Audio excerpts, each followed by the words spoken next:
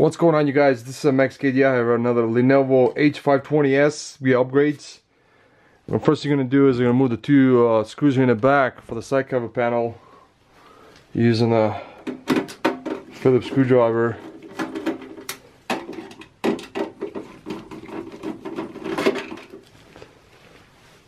And you're going to slide the side cover panel to the left.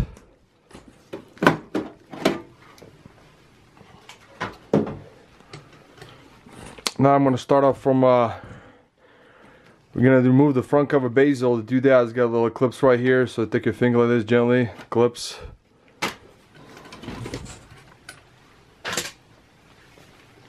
And you're going to remove here's the optical drive caddy right here. To do that, there'll be two screws, one on the left, one on the right.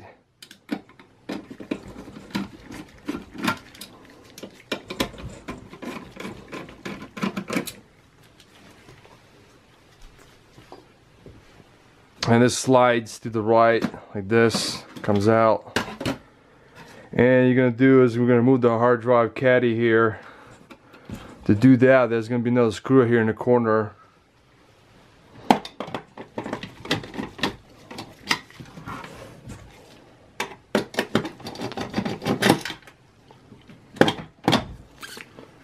And this slides up straight up like this. You're going to disconnect the SSD power cable, and you're going to go ahead and disconnect two screws on each side.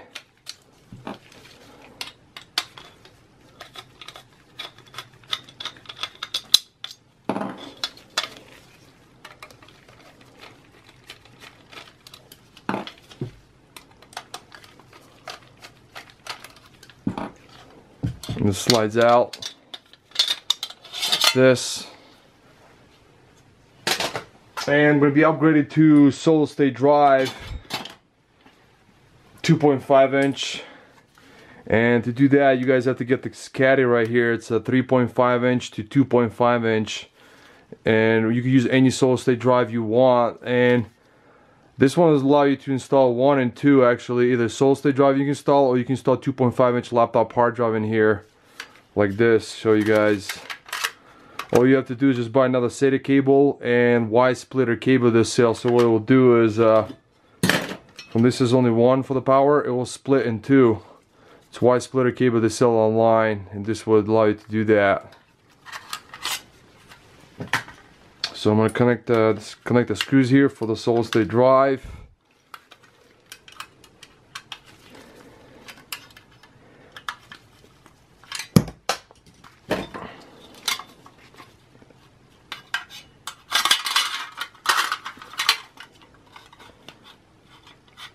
Okay, let's see.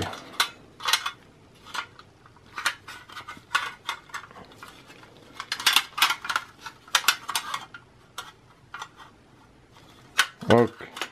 Get the Phillips screwdriver.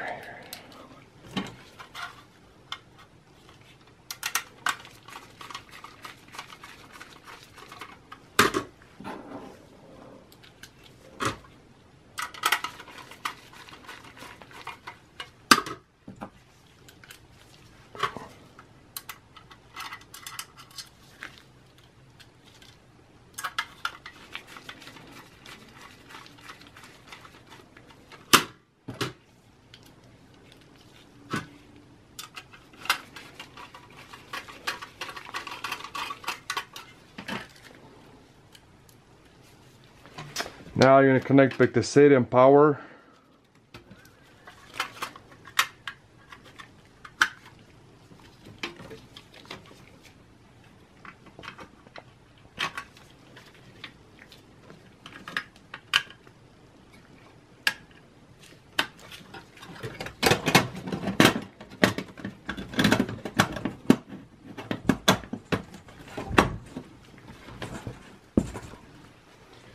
And we're going to be upgrading, guys, the memory now. To do that, we're going to do it. Go ahead and to upgrade the memory, you have to remove the heatsink right here, because otherwise it's blocking right here the corner. And you have to go ahead and use a Phillips screwdriver to remove the heatsink fan to upgrade the memory. because it's actually blocking. When you try to release it, remove it, it will block right here the corner. So to do that, I'm going to go ahead and disconnect the heatsink, fan, processor, cooler. Okay, so now, and because I'm going to be installing 8 gigs dual channel match pair. GDR3 90cc for desktop. The memory guys I like is Carsec, Kingston, and Crucial. Those are the top 3 brands I like. And when you install the memory properly, you're going to hear 2 clicks.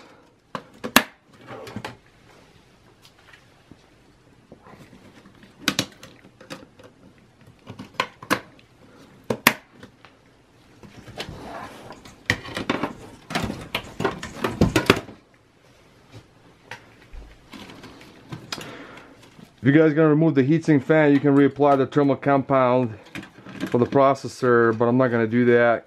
I already did that before.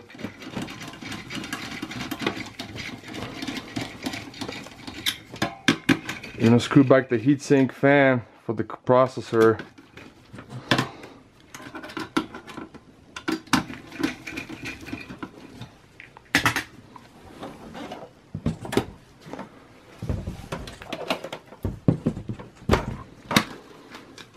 I'm going to install back the optical drive bay here, caddy.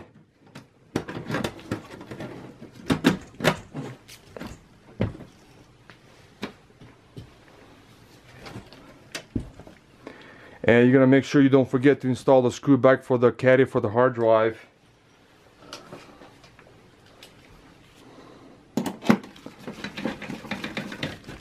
It's right there in the corner.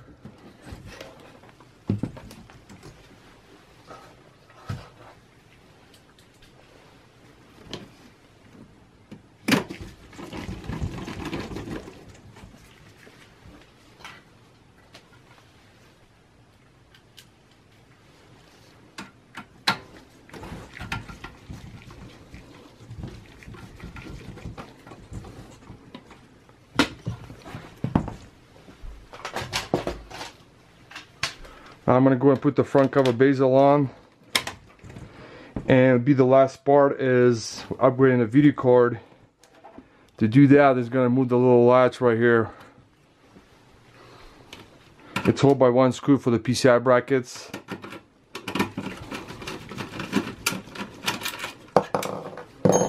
And you're going to move the PCI, low profile PCI bracket right here, the top one, the PCI Express times 16 slot. That's where we're going to install the video card.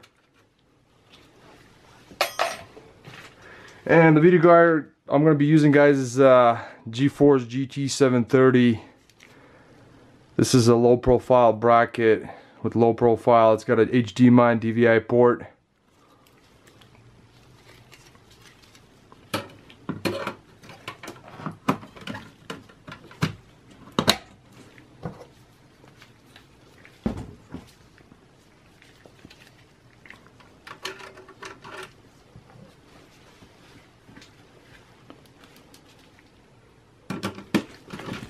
And the power supply in here is 180 watts, so that's good enough. The 180 watt power supply for the video card, it'll be perfectly fine. And guys, the disassembler teardown, I'll upload the video separately, so it'll be a different video. You guys can watch it later. And I'm gonna switch to the other side. I'm gonna put the side cover panel back on. We're done.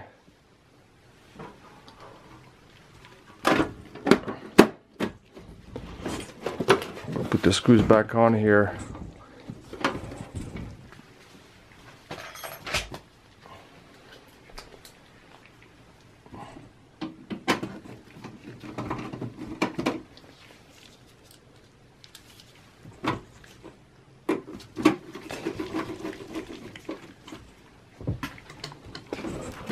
And this is the one when you install the video card, how it's going to look like backside.